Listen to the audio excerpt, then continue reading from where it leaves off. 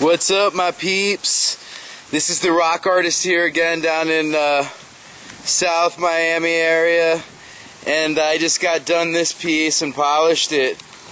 It's a school of fish, and it's done with a green mountain stone from Canada, and polishes up just absolutely beautiful. And it's actually got a hole inside of it, and has a dish where all the water will run in multiple directions with a pump underneath of it. But totally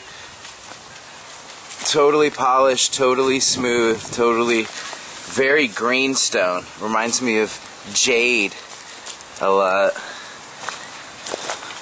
But there it is. Happy Father's Day.